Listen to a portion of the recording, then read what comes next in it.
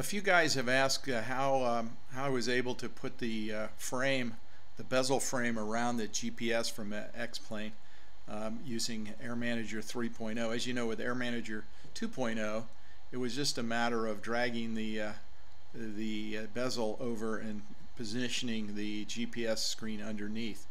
If you have questions on how to pop out the GPS screen and to remove the bezel, I do have a video posted called "Look Mom, No Bezel."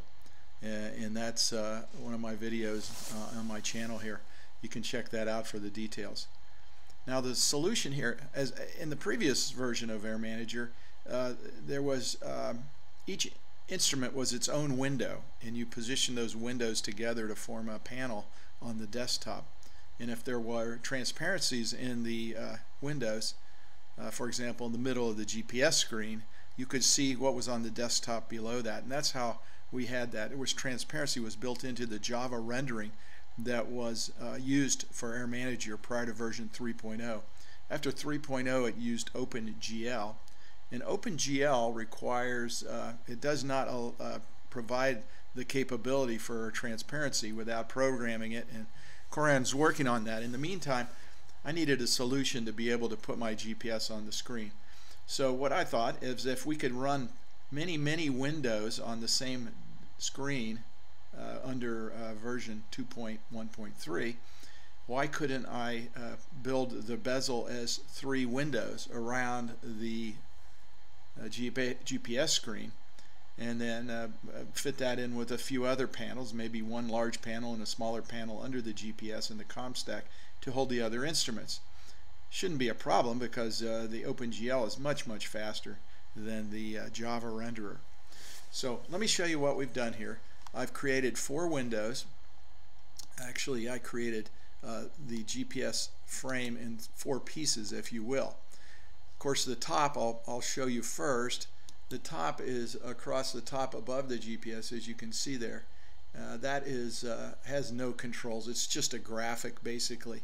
There's only one line of code. Image add full screen, and then that little piece of image, and that's a window that's sized to fit the graphic exactly. So that window holds the graphic, and that's the instrument itself. Now the next instrument, if you will, let's show you the left one, and the left one fits right together there, and you can see that has some controls on that side. I'll show you the right side, another panel that fits together there, and then finally show you the bottom. And you can see the bottom completes the bezel. So now whether you use touch control or the mouse, you have access to all the controls that you would normally have. You can turn it on and off and so on.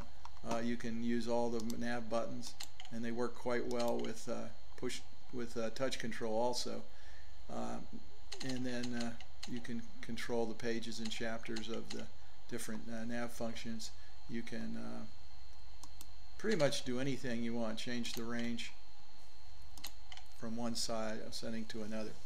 So that is the basic operation. Now how this works is I'll have uploaded these like generic G530 bezel right, generic G530 bezel left, top and bottom. Those will be on the store eventually, so you can download those. And once you download them, you're just going to have to make a new panel. And as you import those, they'll be located in the upper left corner of the panel. And then you'll just go to Custom Window, and you'll go down to select Custom Window, and then select Resize Window, and then just click down here at the bottom and resize the window to fit whatever the size. In this case, this right panel, or this center panel down here, is 570 wide and 130 high. So you can just change those so that the instrument completely fills the window. So if you have any question about the dimensions of it, you can just click on the instrument itself, and it'll tell you the width and the height, and then you just need to set the panel to that size. And you can see if this was in a regular panel, we might create another panel that includes everything to the left of the GPS all the way to the bottom. We could fill that with instruments. We could make another panel below the GPS. So it would be 1, 2, and then 4 more, 6 panels, and that would accomplish the goal. Of course, to reposition the GPS, you just grab it on the upper frame, and I like to bring the upper left corner in here and then grab the bottom right and adjust that to fit. Now you can see that one problem is since the stay on, there's a down at the bottom of the panel there is a function that says always on top. That hasn't been enabled yet, so if you accidentally click on the window, it'll bring it to the top and it might show this white frame. So you just have to click, but as long as you don't click on the frame, that'll stay hidden. So one thing else I'd like to show you is how to resize this window. Let's say you had a comm stack that was, say, 500 pixels wide over here on the right side of the screen. You wanted to resize the GPS to fit in there and put your other radios beneath it, and then maybe put your other instruments off to the left. You could do that with you know, the 4 panels here plus a panel beneath it and a panel on the right, and then you could still have the GPS as you see it here. Now let me show you how to resize that. It's pretty simple. Let's start with the top there. We see the top here. I'm going to move this up. The top is a panel that is 820 wide, and I'm going to say resize window, and I'm going to scale that panel, and I'm going to change that 820 to 500 and click there and apply, and now you can see we've narrowed that over to a smaller number.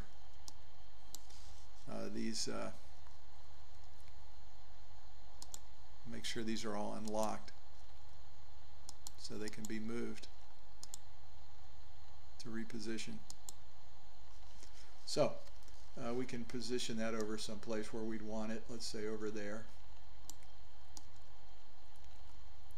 and then we'll take the left, and the left you can see is 125 by 566. We want to resize that, and we'll need a calculator probably to do that correctly. So let's drag a calculator over here and say, let's see, we want it to be 500 wide at the end, and we want to divide that by 820, which is the current size, and we got a scaling factor of this number, about 61%. But I'm going to go ahead and store that number, and we'll multiply that times the width. 125 is the width, and we need about 76 wide. So we're going to scale this panel at 76 wide. When we click here, it'll resize the height too. It keeps the aspect ratio. So now we have, we'll move this a little bit here, and we'll get that left side approximately in the right spot. And the same thing with the right. Now I just noticed that's 125, so we can go ahead and resize that easily. We know it's going to be scaled to 76 again. And we'll apply. And again, we'll grab that and repositioned it approximately. We can fine-tune that. And then the middle bottom bezel is 570 wide. So let's get our calculator back here and say 570 times the stored number we had there, and we get a width of 348. So let's say 348. Let's go ahead and resize and scale that to 348. And you get the idea here, and apply that. And then we can slide that up in here someplace. And I'm not going to spend a lot of time fine-tuning the location at this point. Oops. But I will get it approximately in the right location. And then we just take our GPS and we have to resize it. So I'm going to make it nice and small so I can get it all lined up. Oops.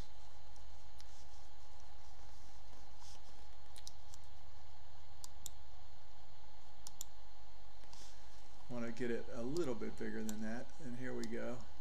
We'll move it up so that the upper left corner is about lined up with that. And we'll grab the bottom right and pull it down, and we'll just click on and you can see there we've got the same thing. We have all the controls. Now they're a little small, the controls are a little small to handle, but with the knobster, if you saw my previous video, you can use that touch control with the buttons. Is no problem, and all you have to do is touch the knob. You'll be able to use the knobster to set those. In the pixel quality of this screen, the actual Garmin 530 has pretty poor quality, so fairly low resolution. So even at this size, probably even though it's much smaller than the actual unit, still the actual pixels you can see is probably as good or better than the actual Garmin GPS. So that's how it's done. Hope that's helpful, and hopefully we'll have transparency in Windows before too long, and this will be a thing of the past. But in the meantime, I wouldn't hesitate to do, if you need some transparencies to show XHSI2 or some other GPS or a G1000 or something from X-Plane, feel free to do that and just pop a frame around it in pieces, and you can get the job done. One more thing about the GPS bezels. I'm going to show you just the right one for an example.